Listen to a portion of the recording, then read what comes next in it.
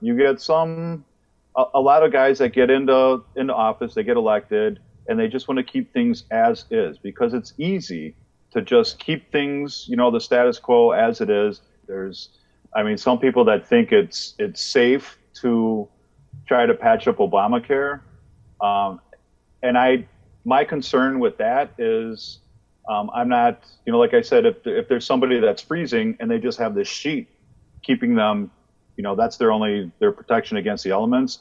I don't want to take the sheet, rip it away from them, and make them lay out there without anything until we get a blanket to them. There are protections that I think need to be in place until we get, to a single payer system.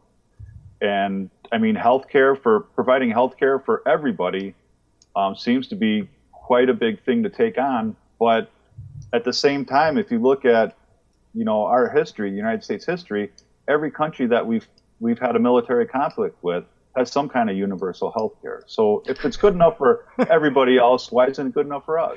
The amount of money that we spend on each bomb blowing the other places up, and then, sending no-bid contractors in there to fix it, it's crazy. If elected, will you take a stand on the military budget, the military-industrial complex? Oh, absolutely, absolutely, absolutely. We were warned about it a long time ago.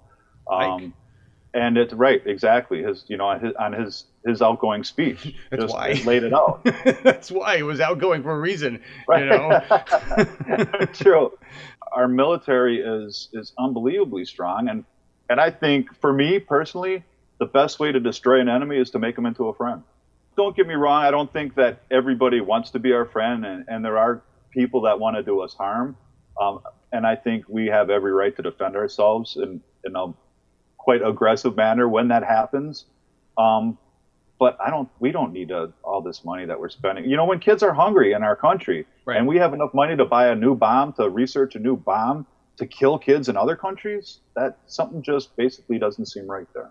If you want to spend all this money sending us to war, you need to spend an equal amount on us when we get back, taking care of us physically and mentally. And moving into a different subject that's close to my heart, because I have epilepsy and I use cannabis to treat it. How do you feel about cannabis? I would sign anything that would decriminalize it right away. There's no reason I don't see it as being more harmful than alcohol. I think we have a problem with opioid addiction. I see that as an issue. Addressing that and treating people, not, throwing them in jail. And once they get that tag that they're in jail, it's hard for them to reassimilate back into society.